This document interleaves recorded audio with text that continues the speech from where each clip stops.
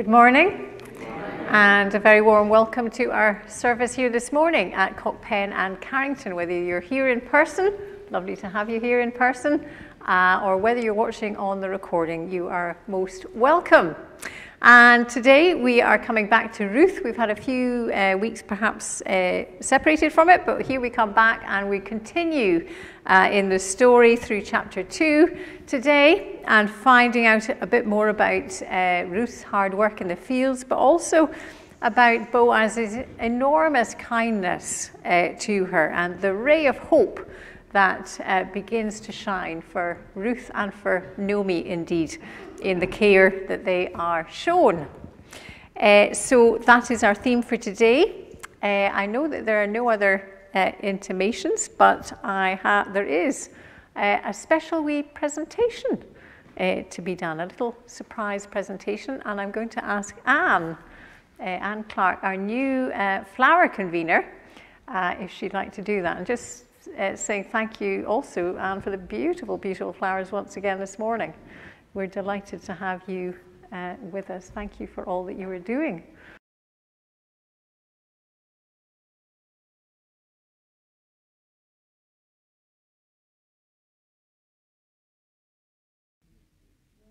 Just a wee something for Liz. Liz has been your flower convener since you all sadly lost Nancy. I knew Nancy very well as well through the Flower Club. And Liz took her place and did the job very, very well. So I was actually very honoured to be asked to become your flower convener, especially since I'm just into your church pretty recently. I get a lot of peace from coming to the church and doing the flowers. So there's a big thank you from me for allowing me to be your flower convener. But I'd like Liz to come forward and accept this gift, please.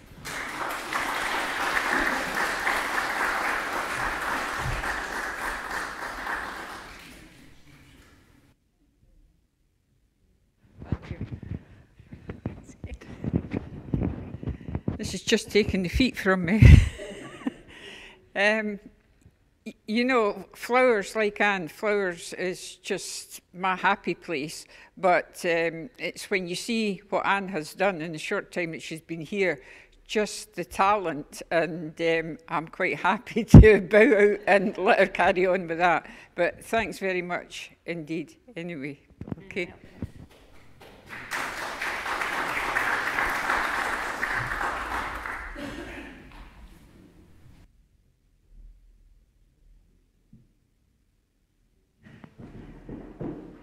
Lovely to celebrate that together this morning, and thank you Liz, thank you Anne. It's such a ministry in the flowers, beautiful for us as we come together to worship, and then a blessing to those to whom they go. So thank you very, very much indeed for that. Let's just take a few moments of stillness as we come to our call to worship and focus on together upon the Lord today.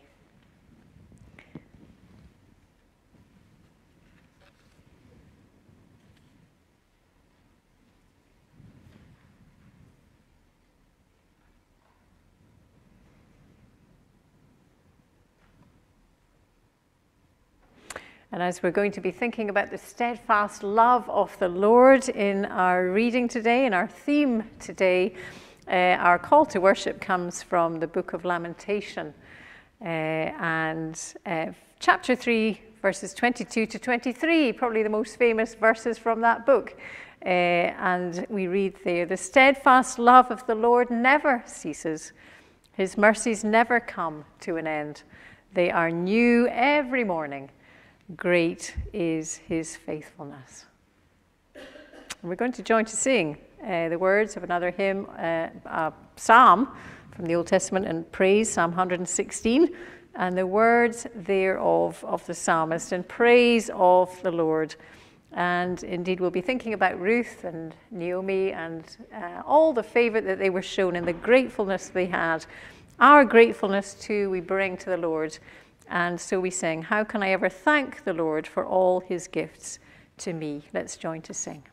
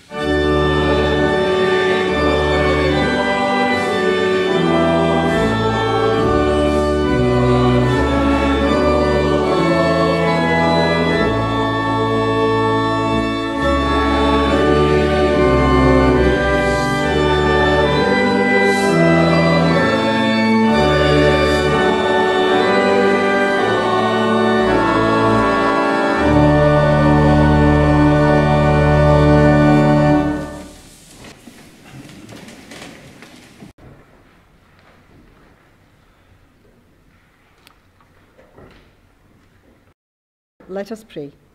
Heavenly Father, we gather as your people to worship you, to give you our praise and to rejoice in your love for us, to give thanks for the wonderful gift of your Son, Jesus Christ, and that through him we are able to know you better.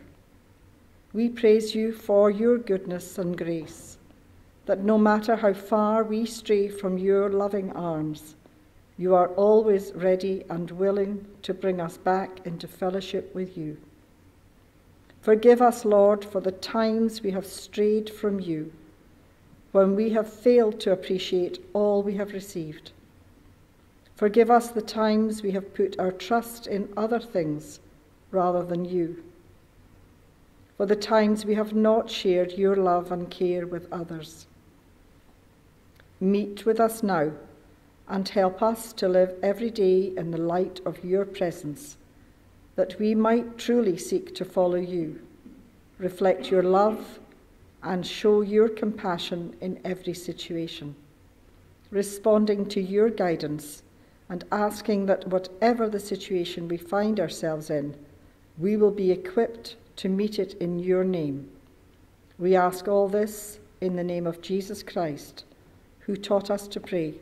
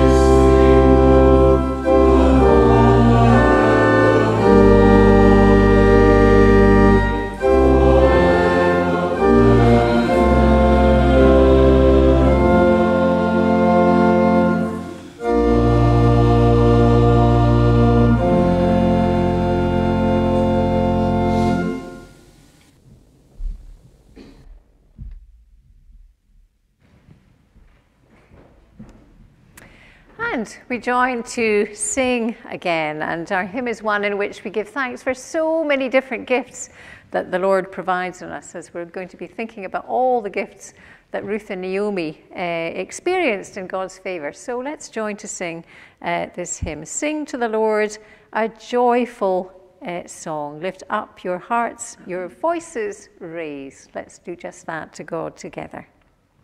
Sing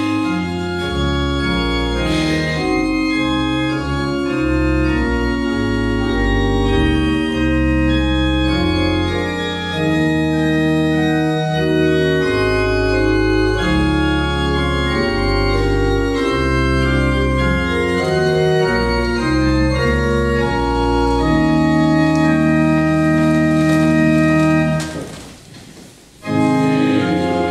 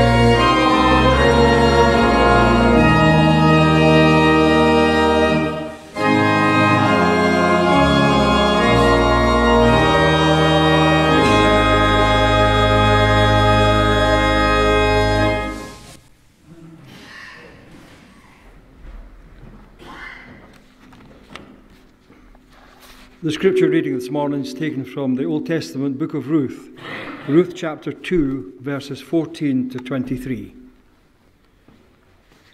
At mealtime, Boaz said to Ruth, "Come and have a piece of bread and dip it in the sauce." So she sat with workers, and Boaz passed some roasted grain to her. She ate until she was satisfied, and she had still some food left over. After she had to go on picking up corn, Boaz ordered the workers, "Let her pick it up even where the bundles are lying, and don't say anything to stop her. Besides that, pull out some corn from the bundles and leave it for her to pick up." So Ruth went on gathering corn in the field until evening. And when she had beaten it out, she found she had nearly 10 kilograms. She took the corn back into town and showed her mother-in-law how much she had gathered. She also gave her the food left over from the meal. Naomi asked her, "Where did you gather all this? Whose field have you been working in? May God bless the man who took an interest in you." So Ruth told Naomi that she had been working in a field belonging to a man named Boaz. "May the Lord bless Boaz," Naomi exclaimed. "The Lord always keeps his promises to the living and the dead." And she went on, "That man is a close relative of ours, one of those responsible for taking care of us." Then Ruth said, "Best of all, he told me to keep picking up corn with his workers until they finish the harvest." Naomi said to Ruth, "Yes, my daughter, it will be better for you to work with the woman in Boaz's field. You might be molested if you went to someone else's field." So Ruth worked with them and gathered corn until all the barley and wheat had been harvested, and she continued to live with her mother-in-law. Amen, and thanks be to God for this reading from his holy word.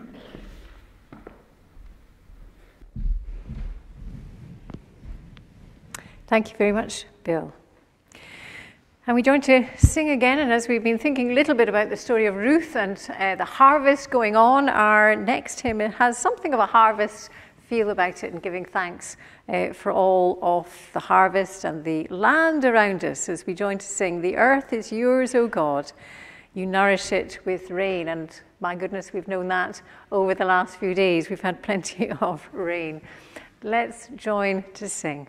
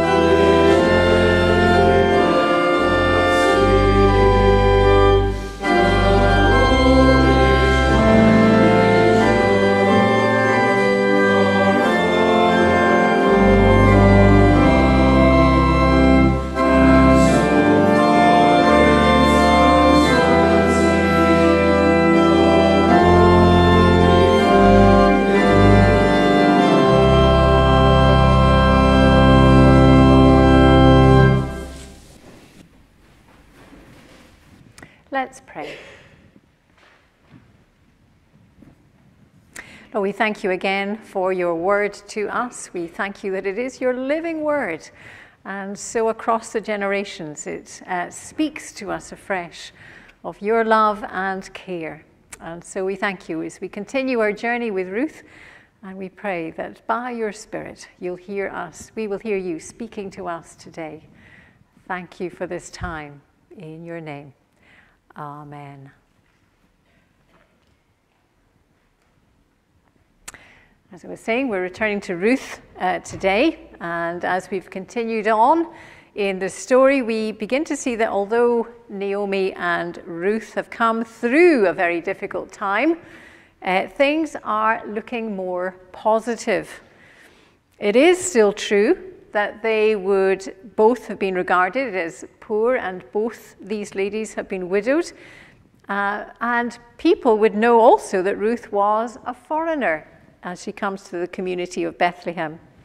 However, we have seen that Ruth has not let these circumstances hold her back, and she has diligently taken up the opportunity to go out and to glean in the harvest field to pick up leftover grain for herself and for Naomi.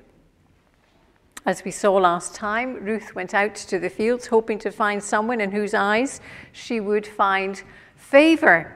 When she got there and found herself in the part of the field belonging to Boaz, she received the favor she had hoped for and was somewhat overwhelmed by the level of kindness that Boaz showed, causing her to exclaim, "Why have I found favor in your sight, that you should take notice of me when I am a foreigner?"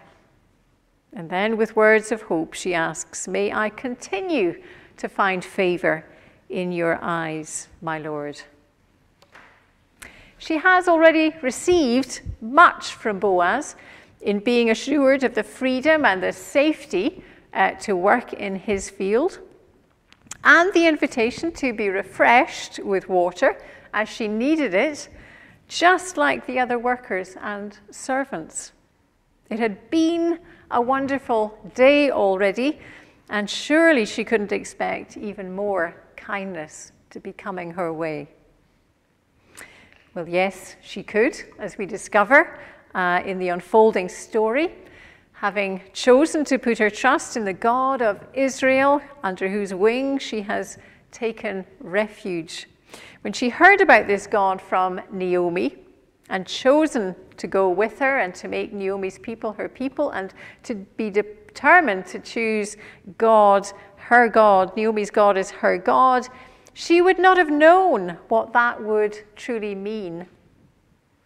She could never have known just how dramatic and bountiful would be the provision of this wonderful God. Ruth had chosen to take refuge in him, and now she was discovering that he was able to do exceedingly more than all she could ask or imagine. In the opening verses of our passage today, we see Ruth receive exceedingly more than she had hoped for or imagined after she had set out that morning. And it all comes through the abundant extent of Boaz's kindness. We read that at mealtime, Boaz said to Ruth, "Come here and eat some of this bread and dip your morsel in the sour wine." That was a very gracious invitation to come and sit and eat alongside all the others. And it was followed up by Boaz then heaping her up with a supply of parched grain to eat at lunch. And Ruth does so and has some left over to take away. We've already learnt about the provision God made in the law for the poor, the widow, the foreigner, like Ruth, to be in the field, to glean, and have a share in the harvest. Boaz has freely invited Ruth to partake in that. But we see how he doesn't do just the minimum. As Alistair Begg says here, he's not grudgingly doing his part to honour the law.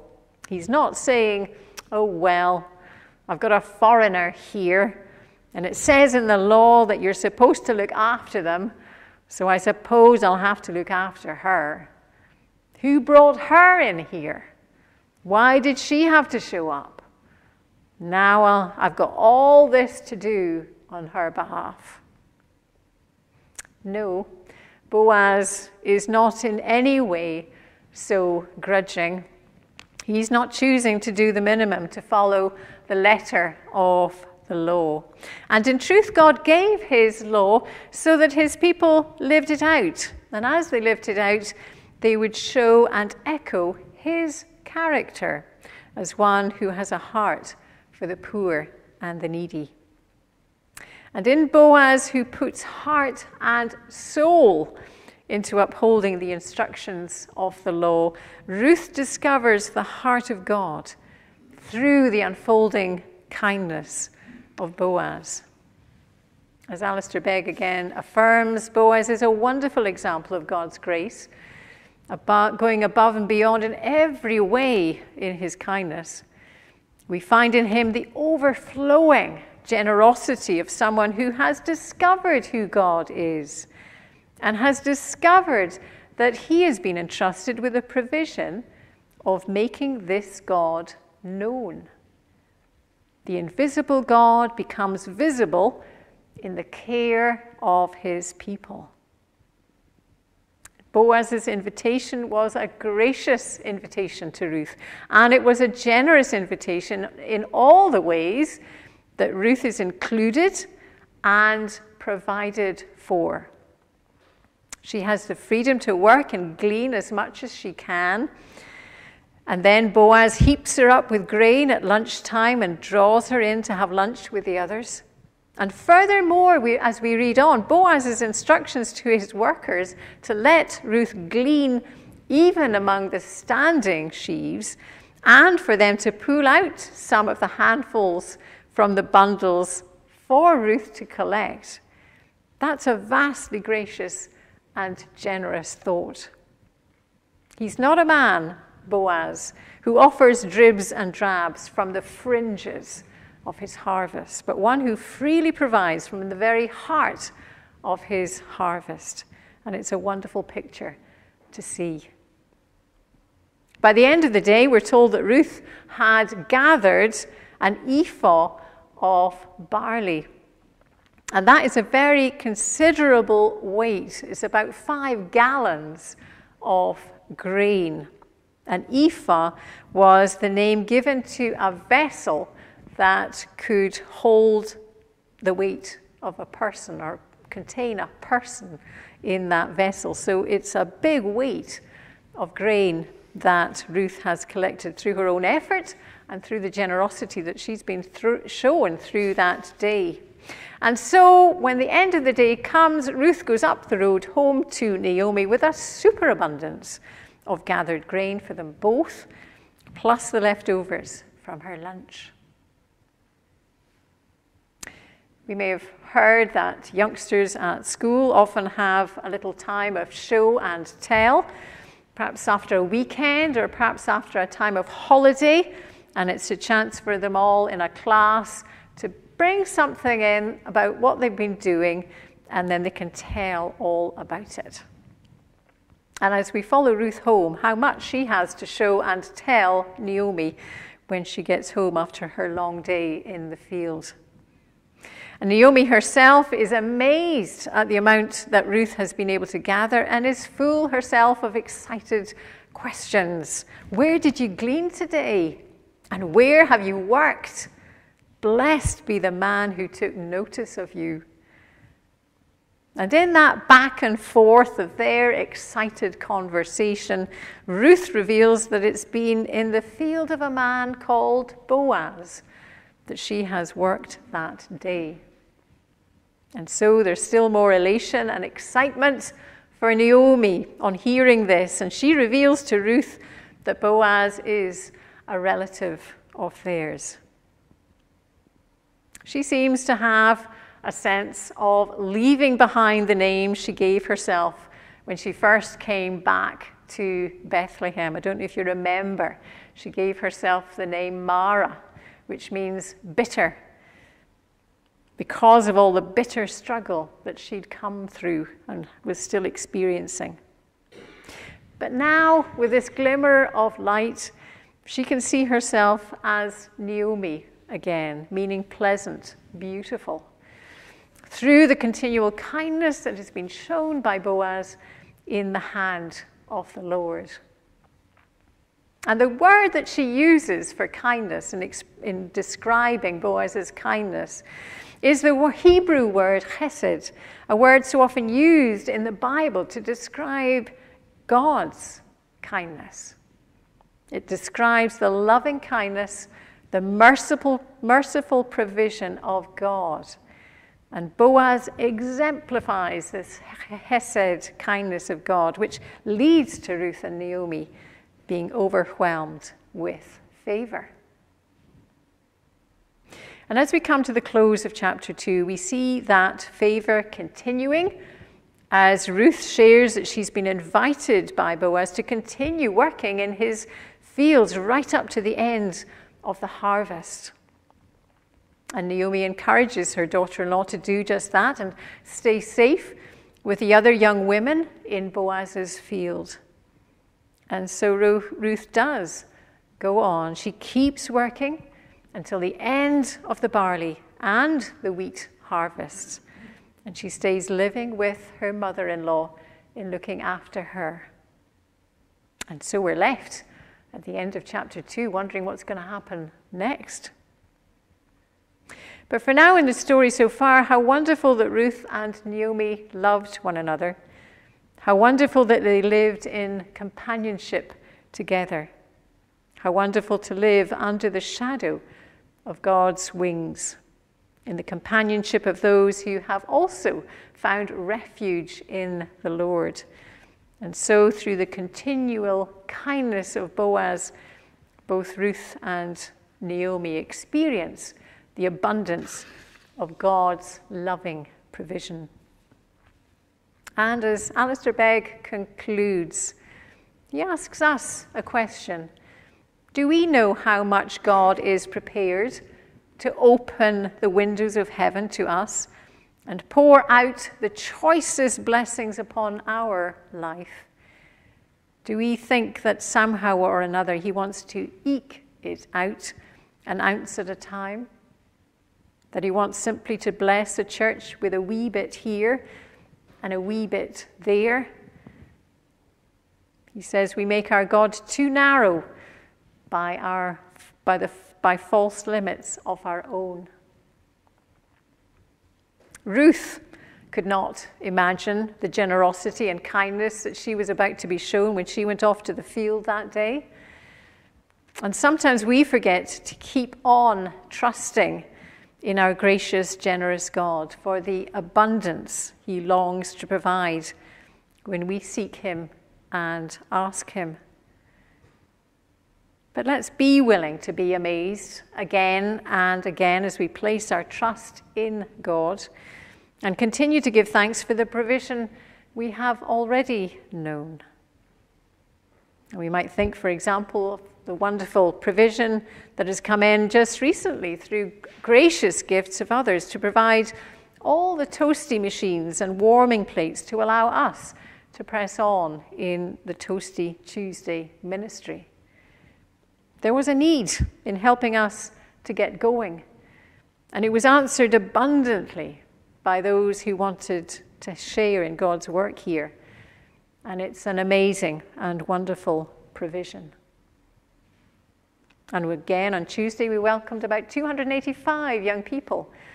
And it's a wonderful thing, and wonderful conversations happening in that ministry to share Jesus' love with these dear young people and see where that goes and grows in the months and years ahead.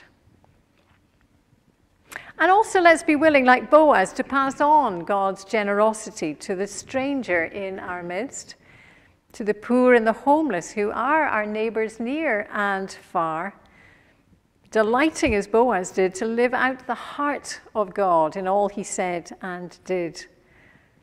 Let's be reminded that the invisible God becomes visible in the care of his people. And so let's seek to be a part of that as we are each able, in order to bless others and to make them curious about what inspires us and leads us to show that care in our community and to lead them to want to know more of the God who bestows such abundant provision. Let's pray. Lord, we thank you that you are a God who delights to provide and show care. As we think of Boaz sharing your loving kindness in his words and actions, and Ruth working so hard to care for Naomi, so may we continue to grow in sharing your loving kindness where we are, in the ways we can. The invisible God becomes visible in the care of his people. And we pray we can faithfully make you known to honor you, to care for those around us near and far, and help them discover they are known and cherished by you too, in such a deep and special way. In Jesus' name we pray. Amen.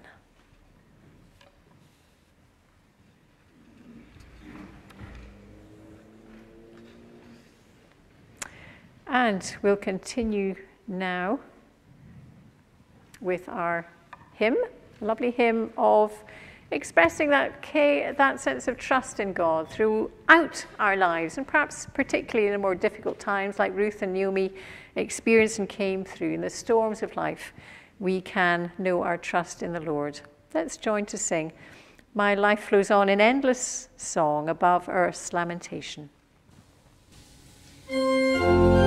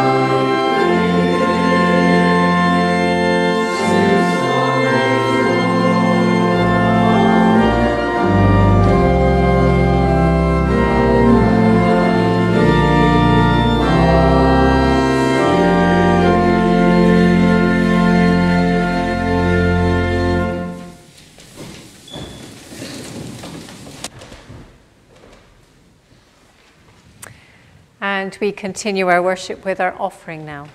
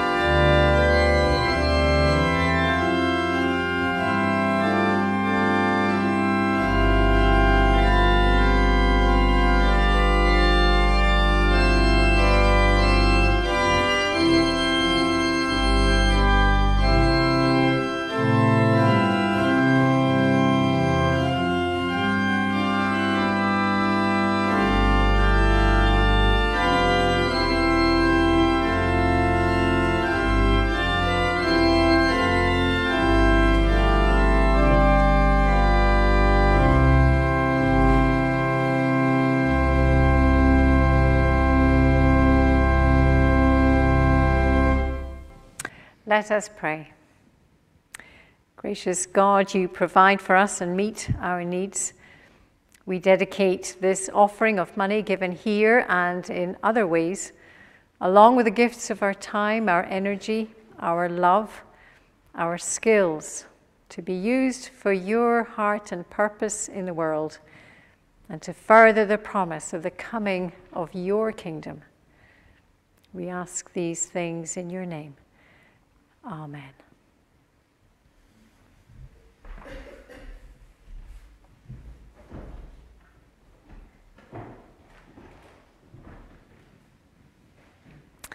And we continue in our prayers of thanksgiving and our prayers for others and ourselves. Let us pray.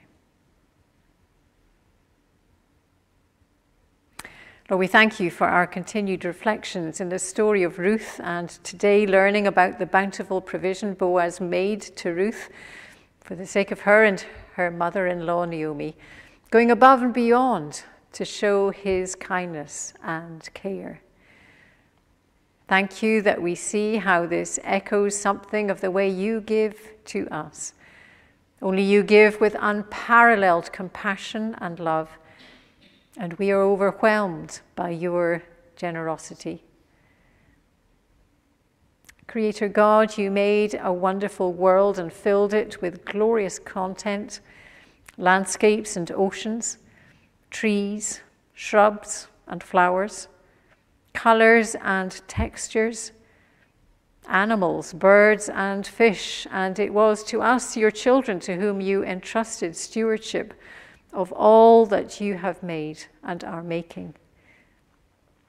You call us to be faithful custodians of our planet, and so we lay before you our concerns about our changing climate. Change our attitudes that we may show our concern for the future and for today, and ensure that we take care of each other worldwide. And this weekend we pray for those in different parts of Scotland who have been flooded in these last days. We pray for the water, that it goes down quickly, and we ask for the relief and aid to come, to be on hand, to bring rescue and support where it's needed. Creator God, you made us creatures of community to support and be supported by each other, to see the needs of our neighbours, whether they live next door or on the other side of the world. We thrive because others care for us, and so we pray that you will help us to show our concern for those around us. remembering especially those recovering from the earthquakes in Morocco, from the flooding in Libya, the extensive drought in East Africa, and those overwhelmed by war in Ukraine, as well as in South Sudan, Yemen, and Syria. And we pray too for Israel and Palestine, that this most recent eruption of conflict can be contained and can be brought to a swift reconciliation. And we remember those who have lost family and friends in the fighting of the last days. We think of those who go hungry. There's 700 million people around our world facing starvation. 2.4 billion living with food insecurity. And 46% of the world's population unable to afford a healthy diet. Help us to share in meeting the needs of the poor and hungry as we are able. And help us to welcome the stranger in our midst. Creator God, you give to your people the church, a global community of people who acknowledge your kingship and seek to do your will. We thank you for our part of the church, for those with whom we worship week by week, and we pray that you may make us one in spirit and purpose for you. We pray for our church. You know its strengths, you know its needs. May we all play our part in enabling your word to be proclaimed and your love to be shared, so that all may be embraced in the wonderful truth that they are known and loved by you. Loving God, we bring to you our needs and the needs of those we know. We bring to you especially all who are sick.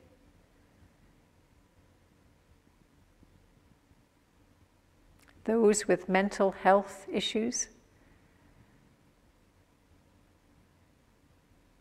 Those who grieve the loss of a loved one, whether that's very recently or some time ago.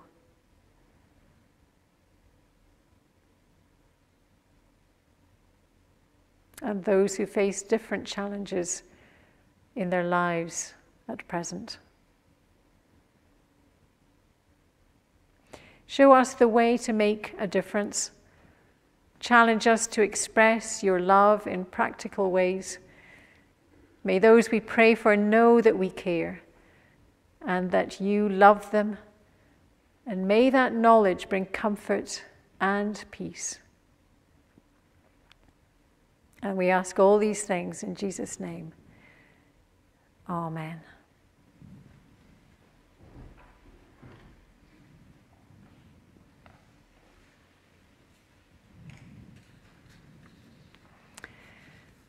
As we're following the lives of Ruth and Boaz and Naomi in our exploration of Ruth's story at the moment and seeing their whole trust in the faithfulness of God. So we join to sing a wonderful hymn celebrating God's faithfulness across the years in our final hymn this morning. All my hope on God is founded, all my trust he will renew. Thank you.